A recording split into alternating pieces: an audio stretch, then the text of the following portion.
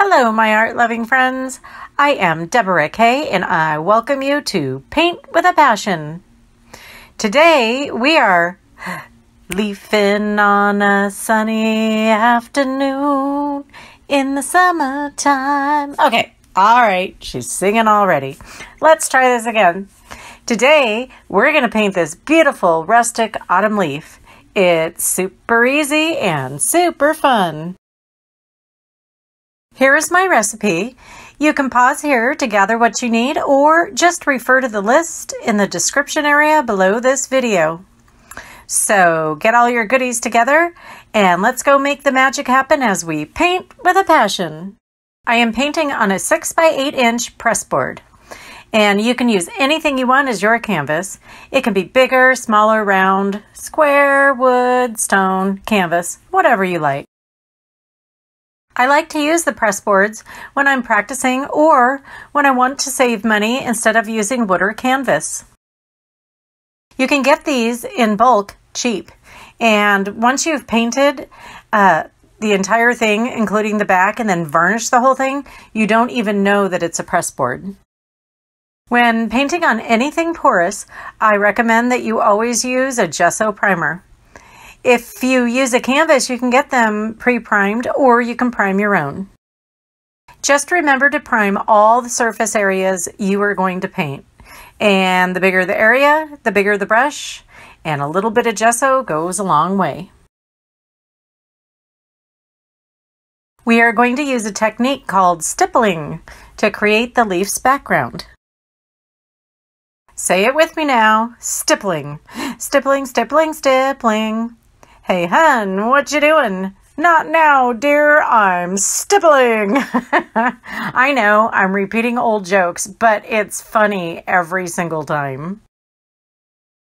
You want to use a palette that allows enough room to add 3 nice sized pools of paint right next to each other. So I just use an old plastic container lid. Start with a small amount of paint and then add more if you need it. Remember, a little goes a long way, and you really can't put the toothpaste back in the tube, if you know what I mean. You can buy stippling brushes, but personally, I find I get better results with a wide, semi-flat makeup brush.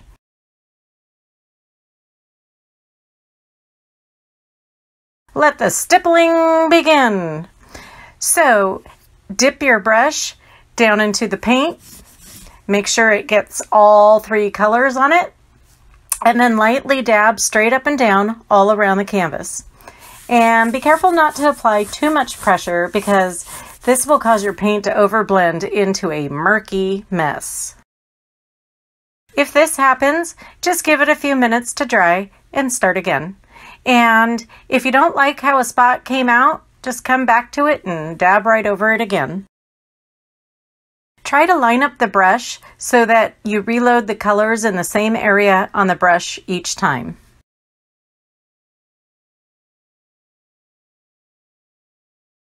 Okay, so moving right along. Line up your large stencil and trace a vertical line down the center of the canvas and leave a little space at the top and at the bottom. Then decide where you want the bottom of your leaf to start and how long you want your stem to be. And then decide the shape you want for your leaf and add the veins. And the veins are going to be your guide for drawing your leaf segments. Now we'll draw in new vein lines before we actually paint the design on the leaf. So these are only temporary guidelines to help you form the shape. Once you have your leaf drawn in, we are going to fill in the background with black.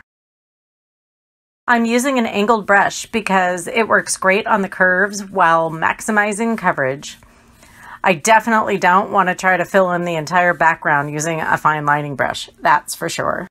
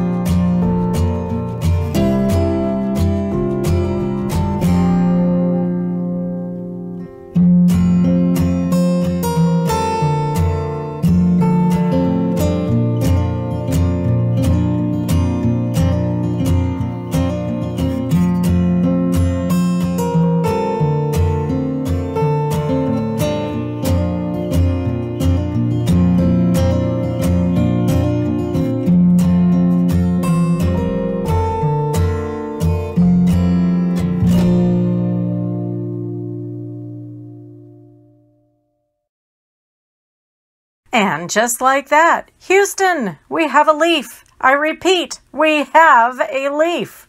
How amazing is this? Now that our leaf is defined, let's erase all the chalk marks and draw in new veins, because the vein junction now is not in the right place. Does that even make sense? Well, I think it does, and I'm going with it. The junction for the vein should be at the base of the leaf, and then the vein should sprout out from that base and end at the tip of each segment.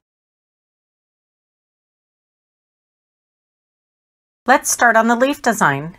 Find something round that's roughly an inch wide.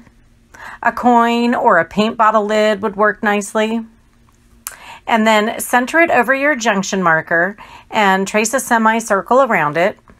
And then we are going to build our design off of this. Start with a row of petals and then add 3 rows of small arches over each petal. So yeah, my camera was off when I drew the rest of the design. I took a quick break and I didn't turn it back on. Urgh. Look who decided to join us today, my little painting buddy, my Snarf Snarf. So no worries, I will just show you on paper, and actually it's probably easier to see the design anyways. I'm drawing a quick mock-up leaf, and I start with an upside down chicken foot, and then I add 2 horizontal lines, one on the right and one on the left, and then just add a stem. Drawing this style of leaf is very similar to drawing holly.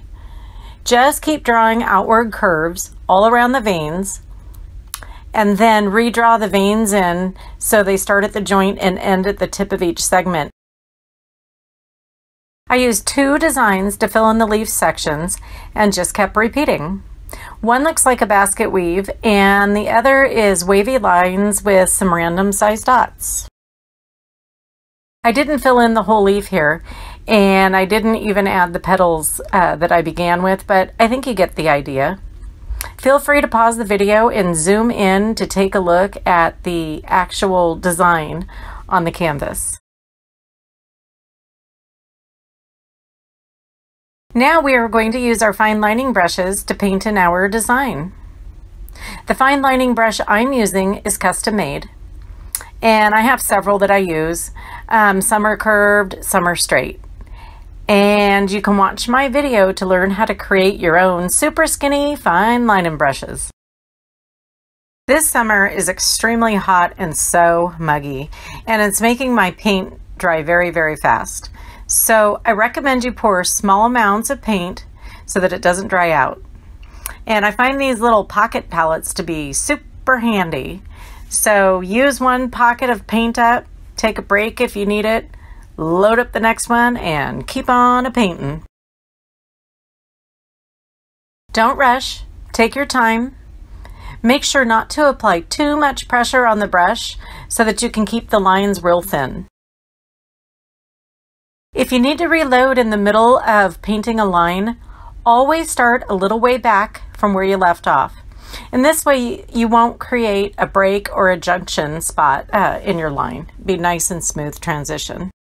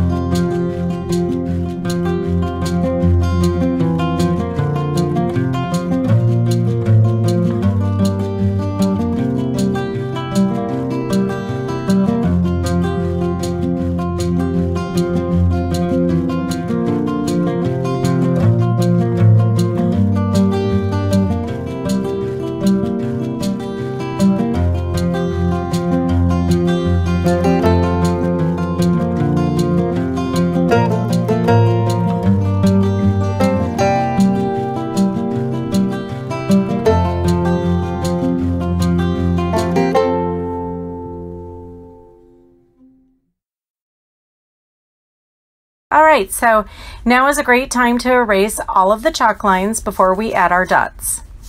And I personally like to use these white erasers that don't leave any skid marks because, well, skid marks, enough said, right?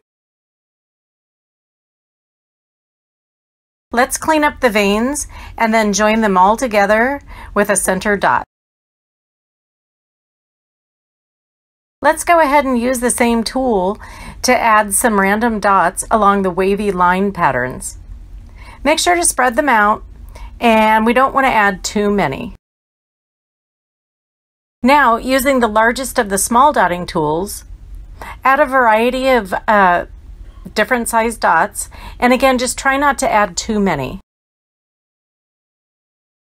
One of the most important tips I can give you about using your dotting tools is to make sure you wipe them off often and also pour fresh paint as needed.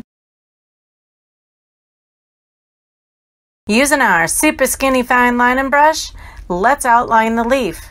Now, I chose metallic copper because it has a bit of an orange hue and it really complements the leaf colors. And remember, when you reload your brush, always make sure to continue a little ways back from where you left off so you don't have a noticeable junction. So I've made a bunch of fine lining brushes, and they range from as thin as a pin to the width of a pencil. And some are curved and some are straight, and they all work great on different things. I just pick those small round brushes that I never seem to use, and I turn them into a custom fine lining brush. And you know what? They work better than any fine lining brush I've ever bought. Okay, so let's also add some itty bitty black strips to the petals using the smallest brush you have, or even one of your skinny fine lining brushes. To make the dots really stand out, let's top them with some metallic copper. Make sure the copper dot doesn't completely cover the black dot. And this is really going to make that leaf outline pop. Also, add a little strip of copper to the petal strips.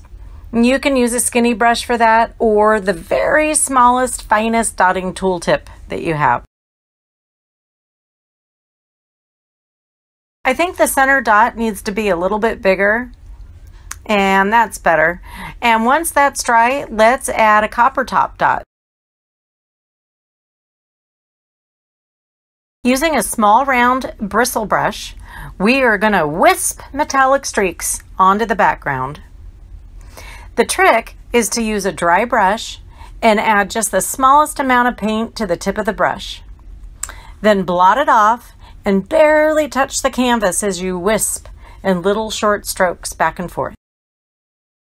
If you apply too much in one area, just wait for it to dry and wisp on some black paint with a clean brush. Get close to the leaf, but try not to butt up against it, because the gap between the green background and the leaf gives the illusion that the leaf is almost floating in the background.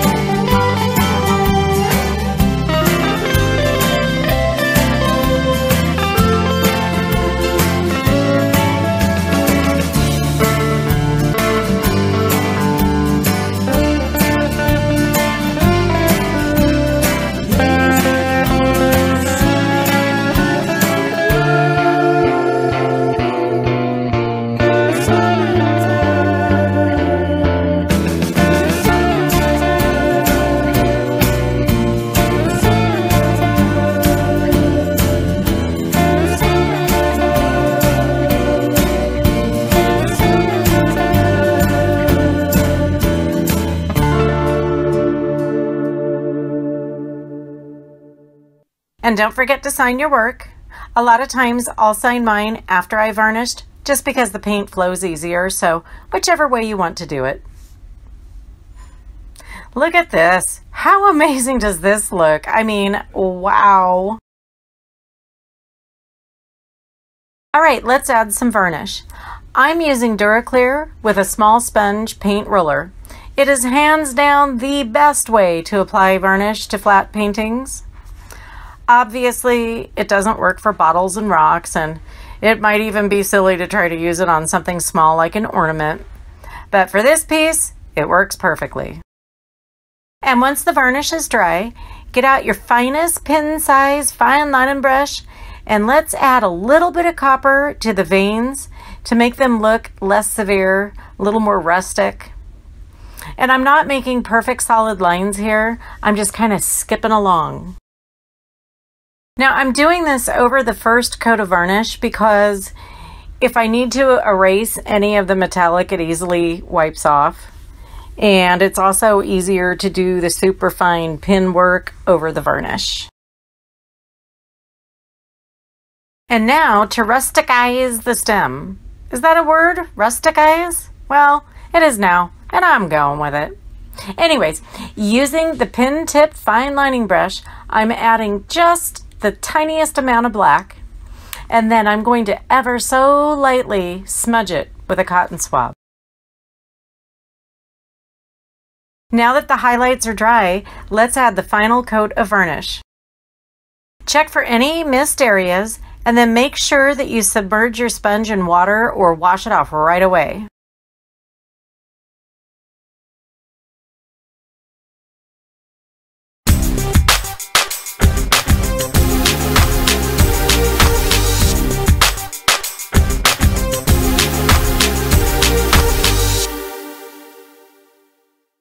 Voila! Magnifico! And here we have it, folks. We were leafing on a sunny afternoon in the summertime. In the summertime. All right, I know. Thank you so much for joining me today to Paint with a Passion. I hope you enjoyed this video, and I look forward to painting again together real soon. Let me know what you think, and also let me know what you'd like to see in future tutorials. Please remember to subscribe and hit that notification button. I wish you all peace, love, and happiness now and always.